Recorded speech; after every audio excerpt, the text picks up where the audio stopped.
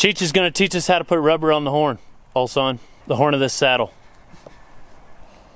Stump. We're going to put some rubber on the stump.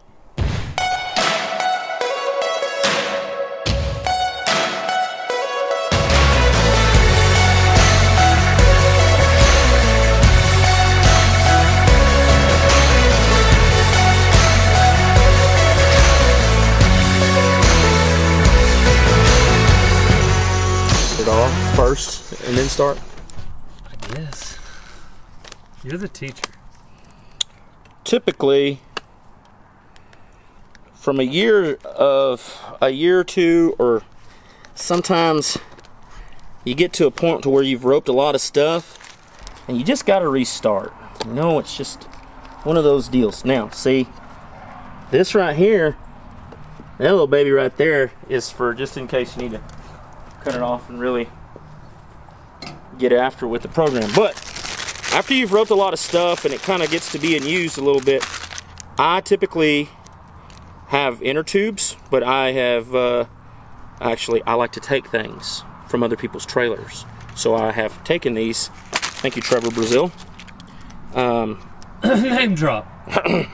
Yeah, well, he owes me for lunch anyway. So when you're coming to wrap this thing, sometimes I like to do it on my horse. You can do it on your horse, you can do it on one of these, but this is a really controlled environment, so you can do it really, really good. I come right here, come to the back, get it tight. Come back around, get you another wrap. Now this is where you're really gonna have to dig. Dig deep. Dig deep. Dig deep. Fourth quarter. Fourth quarter, fourth wrap. You got it. Do it. Do it. It's really that. Oh my goodness. Oh my gosh. Man. There you go. So, now these ones are gonna get a little bit harder. So I'm gonna come back to the top. I'm gonna come back around, up and over, cross them, and I'm gonna leave this one a little bit loose because I want my rope to stop. Some people like it. I'll just go ahead and see if you're not gonna be able to get another one, but some people like it really, really, really, really tight, and so you can do it, but we're not gonna get another one out of that one. So we're gonna leave that one loose at the bottom because that's where a lot of the action from the crowns of the rope go. Now, I grab one more of these. Sometimes you wanna make sure that when you put these on, you put them on as even as you can. That way you have an even place to dally. So when things are coming apart, I thought you said it's going to take a minute and a half. it is. It's taking longer than that. And right there, you have yourself a horn wrap. So now we're gonna go over the top. We're gonna get two on this one right here,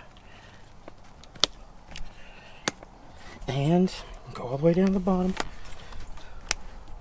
And there you go. Your saddle is ready for action. You're ready for combat. You just want to make sure that a couple of them are loose and the other ones are really tight. And when you go to dally, you are going to be able to stop your rope and slide it a little bit. The crowns of your rope should look like, they're going to look kind of like this. There's going to be some rubber burns in this right here. That's because the action of the rope, when it comes around to get dallied and you pull, it's not going to go anywhere. You're going to be able to stop, but you're still going to be able to slide a little rope. So that's how I do it. Other people might do it different, but that's me. That's how I do it. And so don't tell nobody this secret. That's for y'all. Dale, you need to do this to all your saddles. No, because I tie off. Yeah. Well, I have the option to do that too. Yeah, no, I actually do put a little rubber underneath mine. Good. That's a real quick tip. That's how I do it. Other people might do it a tad different, but that's me.